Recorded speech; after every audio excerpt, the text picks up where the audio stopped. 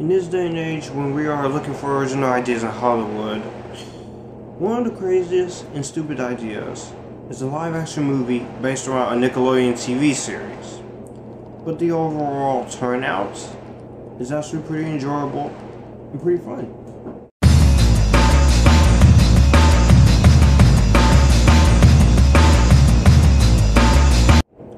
What's going on, guys? This is Joshua Drake, aka Future Filmmaker 3940 Reviews, where we talk movies, TV, and music, and I am here to give my thoughts on Dora and the Lost City of Gold. And so Dora and the Lost City of Gold is the newest live-action adaptation of a classic TV show from Nickelodeon. It stars Isabella Moner, Eugenio Derbez, Jeff Wahlberg, Eva Longoria, Benicio del Toro, Danny Trejo, and Michael Pena, and it is directed by James Bobin, who directed The Muppets and Muppets Most Wanted. So, and our story of Dora and the Lost City of Gold follows Dora, and she loves going on adventures with her monkey Boots. And having spent most of her life exploring the jungle with her parents, nothing can prepare her for her most dangerous adventure yet, and that is high school.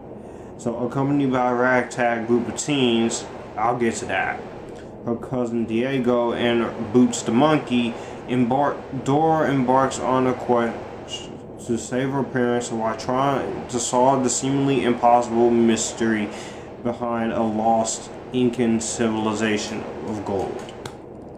Now, going into this movie, this was definitely one of my least anticipated movies of the year, and I wasn't looking forward to it all that much because the idea of a live-action Dora the Explorer movie was one of the craziest and stupid ideas ever. Now, there's plenty of great cartoons and TV shows made into successful movies like SpongeBob SquarePants, Kim Possible, Jimmy Neutron, etc., etc. But the idea of a Dora movie in live action was ridiculed by a lot of people, myself included. And originally Michael Bay was supposed to produce, but when I found out that he wasn't producing, I was happy, but I was still very much skeptical, especially from the marketing of this movie, which the trailers were pretty bad and it made it look like a stupid family film. And I gotta say, after watching the movie for myself,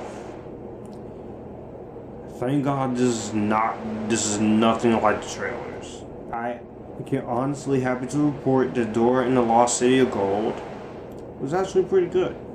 The biggest praise of this movie definitely goes to the performances of its main lead, the always talented and gorgeous Isabella Moner.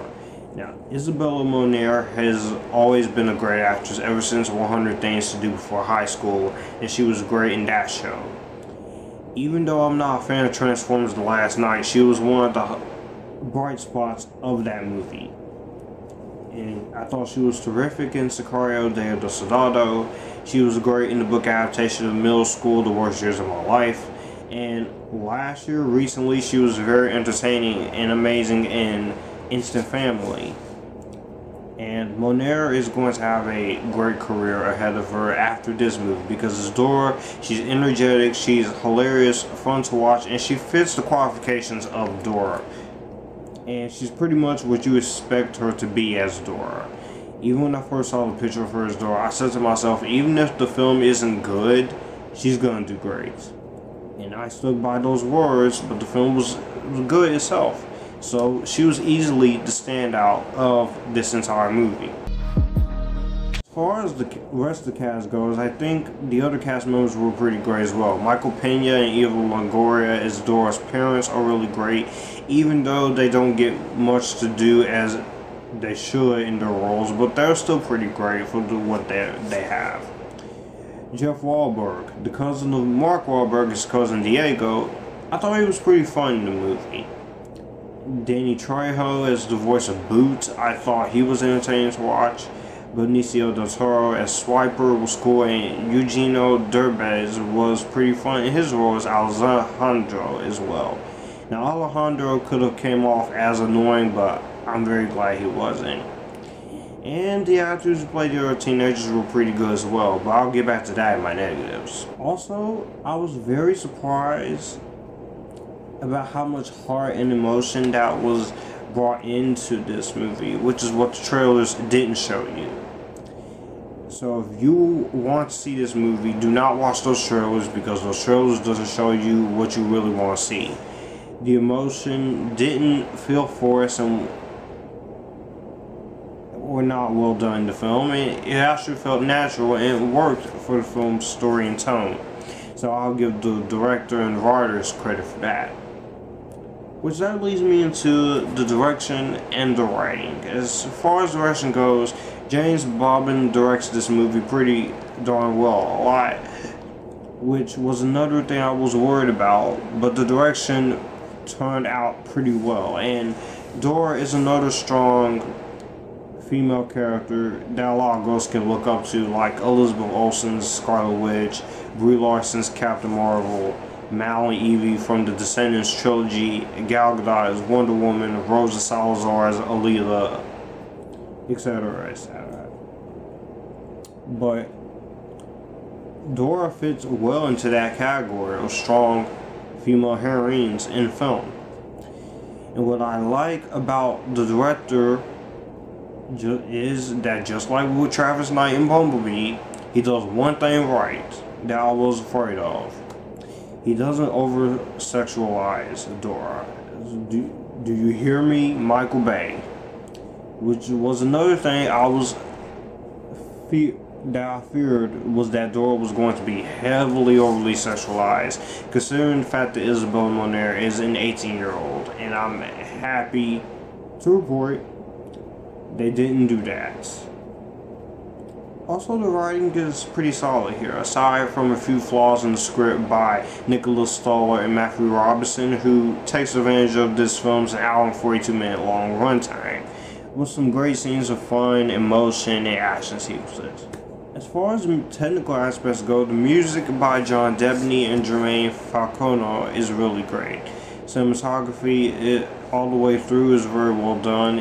All the color grading is well done by Javier Aguirre. That was really well done, and this movie looks really well done. Editing is very nice, too, by Mark Everson. Not to mention, there are moments where Isabelle Moner does show off her beautiful singing voice, which is really great, and you do have some singing in here by Isabelle Moner, especially this one song, which cracked me up. And the fun action sequences are a joy to watch. There is no shaky cam, no quick cuts, no quick editing. I can see every last minute of the little action that this movie has to offer. And I can't deny that CGI on Boost is really well done, and some of the other effects for a small budget in this movie is really great. I was really impressed with Boots. Swiper, he looked pretty decent as well. And this movie reminds me a lot of the Indiana Jones films, with a mix of Uncharted, but with Uncharted was for kids. And it reminds me of Bill Jumanji Welcome to the Jungle in so many scenes. Now, as far as the issues with Dora and the Lost City of Gold goes, some of the writing isn't really that great, and there are some jokes in this movie that did not need to be there. And there is a scene where there is a joke that is kind of like Deadpool, which they kind of rip off. While I didn't mind that joke definitely did not need to be there. And also, the teenagers that are with Dora on this adventure are so god darn annoying. I can't even tell you how many times I want these characters to go away, even at points where I just want to tell them, shut up. Because that's literally how I felt about them. And I know that's how some teenagers are nowadays, but yeah, I just wanted to tell them, hey, shut up. I can't tell you how many times they got on my nerves, especially the girl. And I felt like it was just, if it was just Dora, Boots, Diego, possibly Alicia, or you could fix that up, then I wouldn't be as annoyed by the annoying teenagers. Because every time one of the teenagers opened their mouth and complained, mainly the girl, I wanted to just tell them, shut up, you're in the jungle. Also, the stakes could have been a bit higher, but for the action that you do get, it's pretty fun to watch. And there are moments in the action scenes where the characters doesn't come out with any bruises, battle wounds, or scars, but it's PG, so what can you really do? And also, some of the humor doesn't really quite work. Especially a amazing joke made by Isabella Monera in the film. While the main delivers a lot of funny moments, the humor with the teenagers was hit and miss. Some of it good and some of it bad. Overall, I gotta tell you, Dora and the Lost City of Gold is definitely one of the better films of 2019. Definitely one of the better summer movies made this year. And one of the more surprises of the year. It's a very fun, entertaining kids movie that is fun for the whole family and with some fun moments and entertaining humor for the most part. And a great performance from the lovely and incredible Isabella Monera, who I can't wait to see more of. I am going to give Dora and the Lost City of Gold an Epictastic. Again, it does have its flaws, but this is a pretty entertaining film. So, yeah, there's an Epictastic for me. So let me know in the comments below what you think of Dora and the Lost City of Gold. And I will see you guys in the next video. You guys keep cool and join the Epictasticness.